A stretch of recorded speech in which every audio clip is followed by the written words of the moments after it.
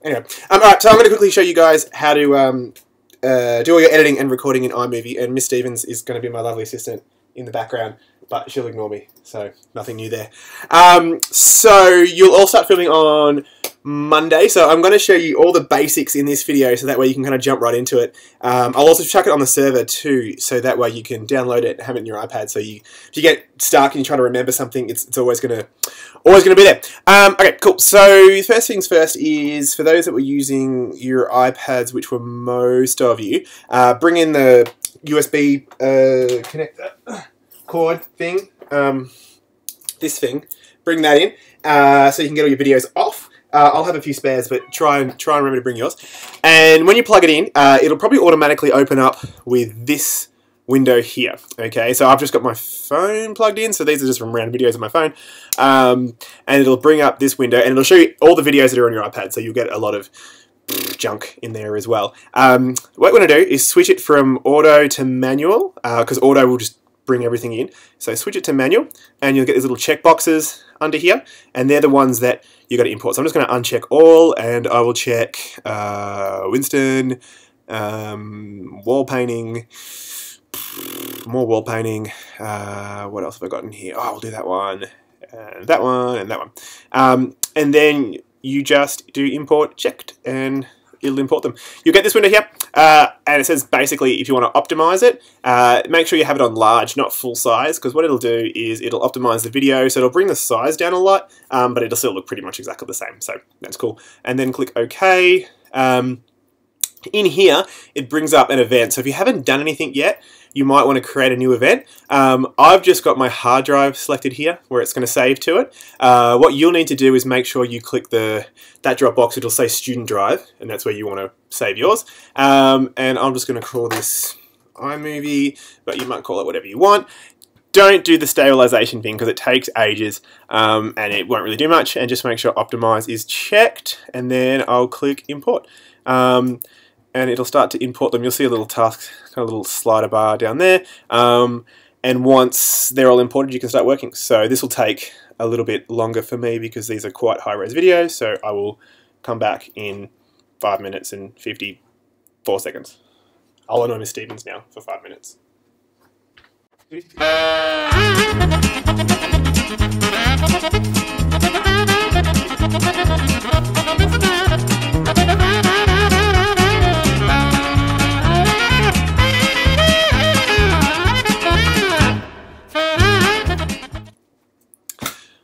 So that's all imported and done, and so you click OK, and then you can click done there.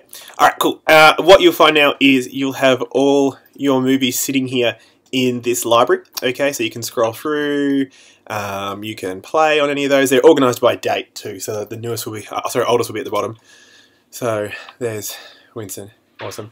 So yeah, you can scroll through all of these and see what you've got and play through them all. Alright, so now the next step is actually starting to put these in order. So you're going to try and get your movie into some kind of order. We're not going to worry about transitions or anything like that yet. We just want to get it in order. So what you need to do is then kind of go through all your footage down here and select exactly what you want and where it's going to go. So you don't need to select the whole clip either. So let's just say the very first part, I want to have this Winston video, but I don't want the whole lot. If you just click on it, you'll see this little yellow bounding box, and if you move that in and out, it'll show you how much time you're selecting and what section. So I just want, say, that first little bit there, so I can grab that and bring it across, and bring it up into there, and it'll start to work. But you can see here, nothing is happening, all right? Because what you need to do is you actually need to start a project first. So I haven't got a project here, so that's what that plus button is for. Click that. You'll get all these kind of themes. We're not using any themes, so do no theme, widescreen, and again, call it whatever you want. So I'll call it iMovie, and create. Okay, and now you'll see you've got your project up here, which I've called iMovie, and you've got these little blank empty boxes. So select the video bit that you want, grab it, drop it in. Okay, let's just change that. And there we go. So now I've only got that first 4 seconds of footage there.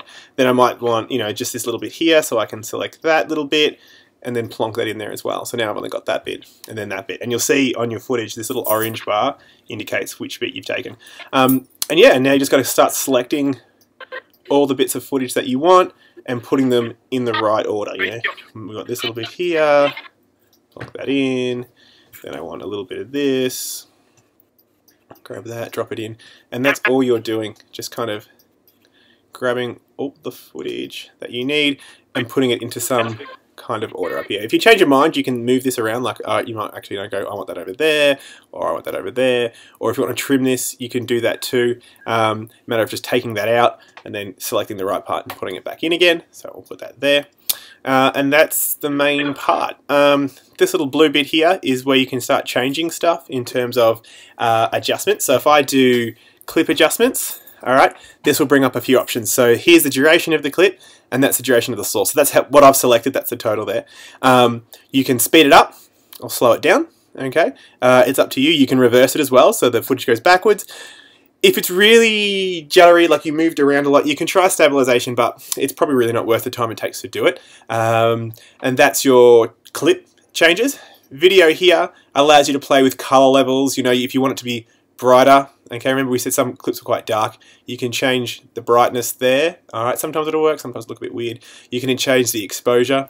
All right, so again, that's really going to brighten the scene up, really going to darken it. The contrast, whoops, I just broke it, let's put it back. The contrast as well, really kind of plays with the color there. And finally the saturation, that's how much color's in there, so you can really bring that up.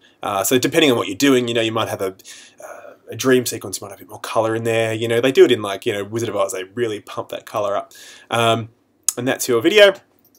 And your audio here allows you to change the actual audio. So you can fade in the audio and out. You can increase the volume, which you might have to do on a few things if it was a bit soft. And you can reduce background noise as well. So this will try to get rid of the humming and the wind and stuff like that. So you can give that a go. And then you're done there. The other options you can do, if we go in here and we go into video, oops, sorry, we'll get out of that. We go into here and we go into clip adjustments again. You'll see you've got a video effect and an audio effect. So this is where we flip that around. You can add these effects to your video. Okay, that's none. That's flipped it, so that's kind of flipped the video across. Raster gives you those old TV lines, cartoon. You know, you can make it look like aged film, film grained, hard light. So again, that's a good one if you did some shots that you want to look at into nighttime. Day into night works well. Glowing, dream sequence, you know, romantic. You've got that fudge there. Hopefully, you don't use too many of those. Vignette gives you, again, a black border.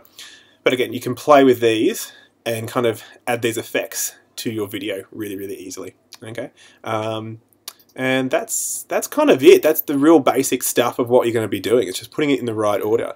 From there, you'll do some transitions. Okay, so your transitions are just here. All right, so what this does, again, you see the example if you roll over it. This is how one scene will change to the next scene. And in most cases, you probably won't do any of these silly kind of cubey spin around things. You don't really see those in movies unless it's Star Wars. But this cross dissolve and fade to black's probably a cool one. So if I put that in between there, it'll automatically do that. So if I play that, it'll automatically then fade to black into the next scene. Or you can do something like a cross blur, which I'll do here, where if I play that, blurs into the next scene, and you just play with these and to get them how you like them. Okay, and that is that. You've also got here, this is your titles, so you might want to do an intro where you have the title of your movie. Okay, you've got all these titles here which you can just drag and drop in, and then your credits as well. So if I do a simple centered tile, I'll plonk it at the front there.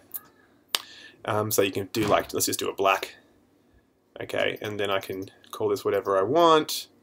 And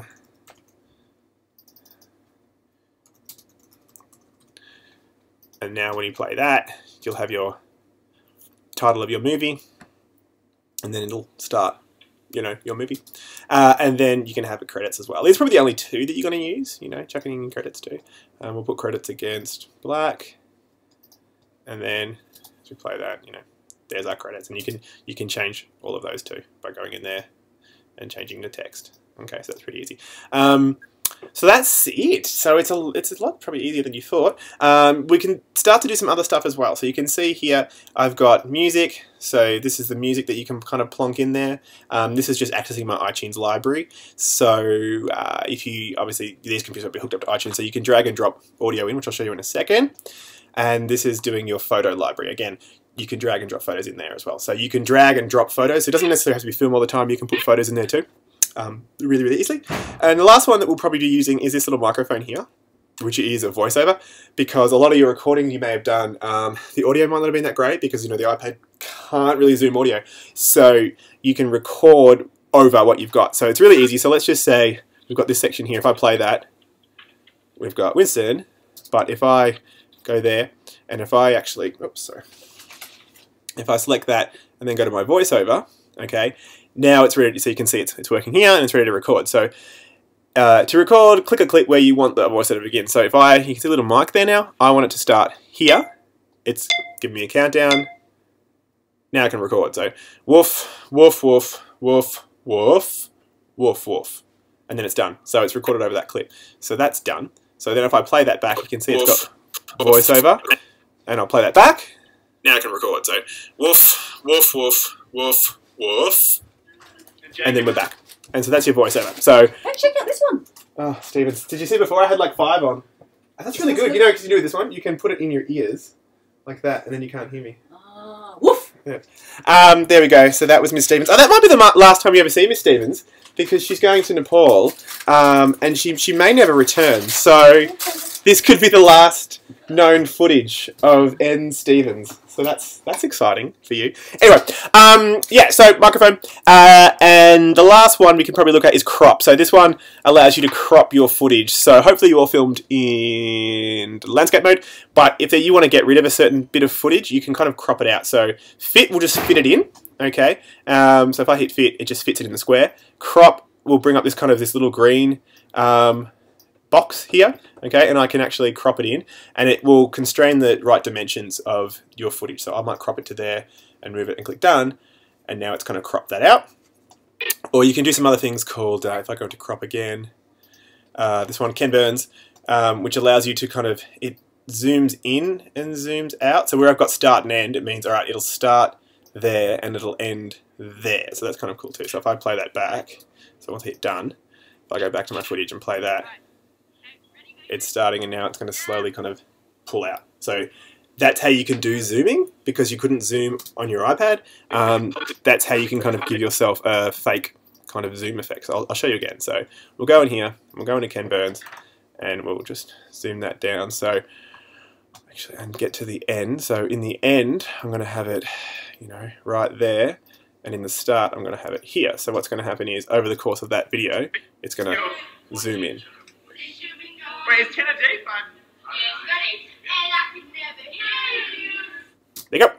And that is it. That's all the effects. That's all the editing, and that's what we'll be doing with ours. I'll come around individually and help you out with any other kind of cool effects that you want to do, because you can do little bits and pieces here and there. But that's it. iMovie saves automatically, so when you shut this down, it'll be saved, but it'll only be on this computer, like the computer that you're on, essentially. Actually, one final thing too, because I know you were sharing footage around. If you've imported it and you've got some footage for somebody else that you want to give them, what you need to do is select that footage, okay? And if you right-click, you'll get this thing that says Reveal in Finder, and if you click that, it'll go to that clip, okay? And then you can get that clip and drop it on your Dropbox on the server, and then your other mate can grab it and put it into there maybe. So that's it. See you later.